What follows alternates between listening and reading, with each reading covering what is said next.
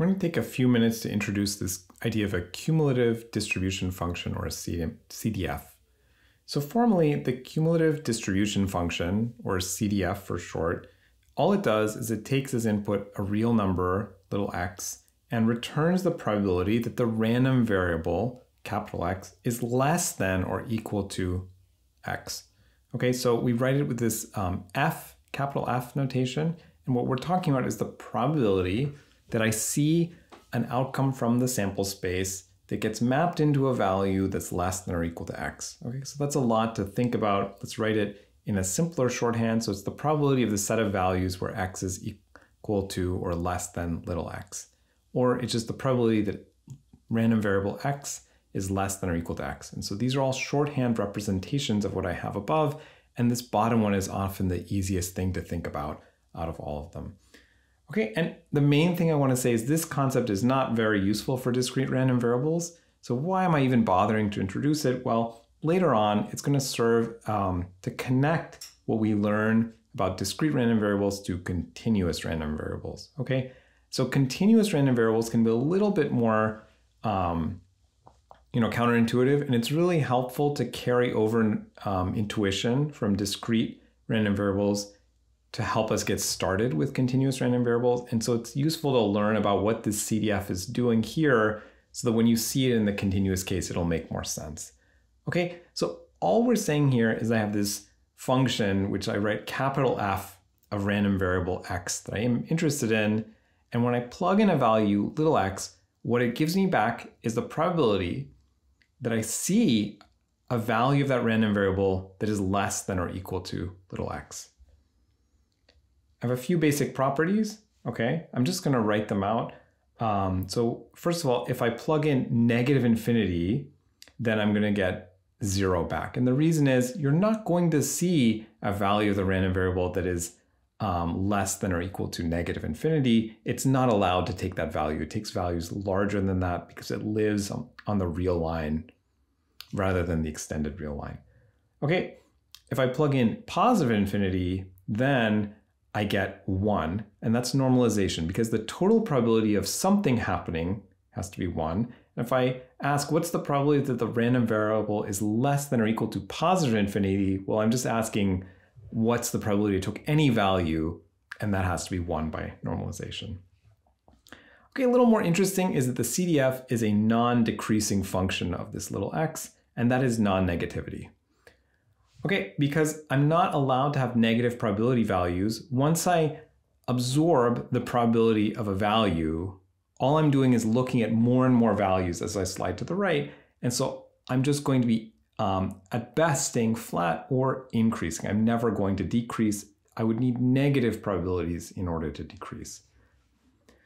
Okay, if I have two values, A and B, then if I take the difference in the CDF, that will give me the probability of an interval, and specifically the interval where x is strictly greater than a and less than or equal to b. And if you just look at the definition of the CDF, this will make sense, but it's just a useful thing to remember.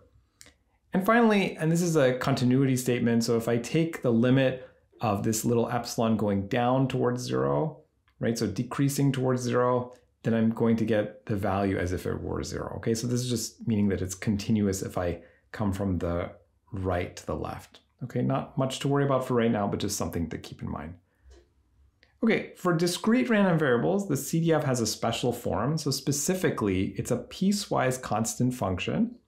And what it does is it jumps up by the value of the PMF at every point in the range of the random variable. Okay, let's just look at some examples. All of this will make more sense in the examples. So in the first example, I'm going to draw a PMF for you, okay, just to visualize it, a very simple PMF. So I'm going to have 3 values, and the probabilities of those values are going to be a fourth and a half. So starting at 1, I'm going to see a fourth, go up to a half, back down to a fourth, okay? What's the CDF going to look like? Well, remember, the CDF is the probability that I'm seeing less than or equal to that value, okay? So let's draw it up to the value 1. Okay, so here are these are the values I'm going to see. And up to the value 1, it's going to be 0 because I can't see values less than 1. The first value I can see, from the PMF above is 1, okay? So before that, there's no probability. Then right at 1, I jump up to 1/4 because the probability that x is equal to 1 is 1/4. So the probability that x is less than equal to 1 is 1/4. And so this is the first jump, and I jump up by p of x1, which is 1/4. And that's what I mean by piecewise constant. I keep going because nothing changes for a while, right? The probability that I'm less than 1/2 is really just the probability that I'm equal to 1 because that's the only interesting thing going on up there. Until I get to 2, now the probability that I'm less than or equal to 2 is equal to the probability that I'm equal to 2 and the probability that I'm equal to 1. So this is a jump up by the probability of 2, which is 1/2, and I go all the way to 3/4. And finally, I slide all the way up to 3. And when I reach 3, and I plug in 3, I jump up to 1 because the probability that I'm less than or equal to 3, I can see from the PMF plot above, that is everything. There's nothing after 3, so that has to be 1, and that's the end of this CDF. It just slides on to the right, staying at the value 1 forever. Okay, that's where it's going to stay. Okay, so this is all the CDF is. I just take the PMF and I translate it into these jumps up by its values, and then I just slide to the right until I get to the next value. We'll do one more example just to make it more clear. Okay, so that one was kind of symmetric. We'll do something that's a little more asymmetric. Okay, so in this example, I'm going to see values at, let's say, 1, 2, 3, and 4. And the values of the PMF there are going to be 1/5 and 2/5. And so let's say at 1, I'm 2/5, then I'm 0, then 1/5, and then 2/5 again. What is the CDF going to look like? So we'll be a little quicker this time. So what I'm going to do is I'm going to slide from the left, starting at 0, right? And I am going to go until I hit, so first of all, let me get all these values up here. So I'm going to slide from the left until I get to 1. 1 is the first place in the range of the PMF. I'm going to jump up by 2/5. I'm going to keep going until I see another point that has positive probability. And notice that is not going to happen at 2. It's going to happen at 3.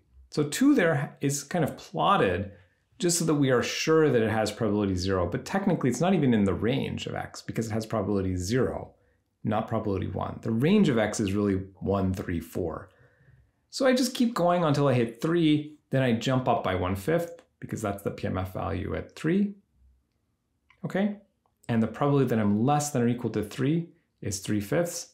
And I go all the way to 4, and then I finally jump all the way up to 1. That's the last value. The last value always has to carry me all the way up to 1. Okay? That's how I draw CDFs. Okay? Not super interesting at this stage, just useful to get comfortable with the concept. Okay, so let's work out some probabilities from this example on the left. Okay, so I'm going to write the case-by-case formula for the PMF. So it's 1/4 at x equals 1 and 3, and 1/2 at x equals 2. And the case-by-case formula for the CDF, okay, it's going to be 0 for x less than 1. It's going to be 1/4 between 1 and strictly less than 2.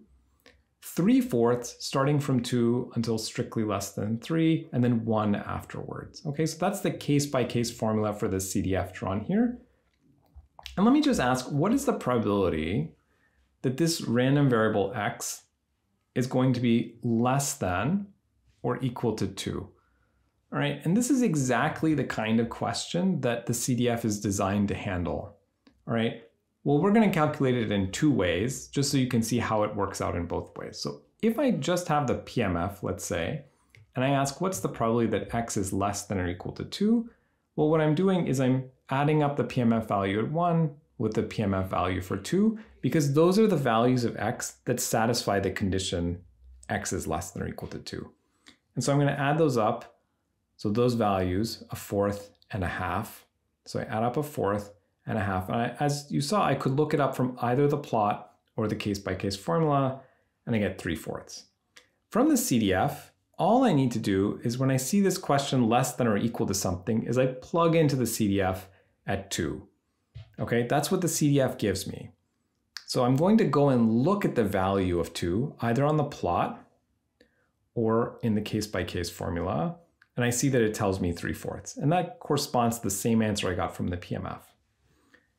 Okay, what about something else? What is the probability that x, so the random variable x, let's say, what's the probability that it's greater, so strictly greater than 1, and less than or equal to 3? Okay, so this is, again, a pretty simple question. Let's see how to answer it from the PMF side. So if I write out the condition, the random variable lies between 1 and is less than or equal to 3. So I add up the values for 2 and 3 because those are the values satisfying this condition. And from the PMF, I see it's those values, or from the case by case, I see it's these values, and I add up a half plus a fourth. That's 3/4. For the CDF, the calculation is a little different. And so when I ask about this interval, if you remember from the previous slide, so a couple slides ago, or you could go and look it up, what it said is you can take the difference in CDF values to calculate the probability of an interval. So this is the interval, x falls between a and b, so I subtract the probability of 3 from the probability of 1. So here, 3 is playing the role of b from that property, and 1 is playing the role of a.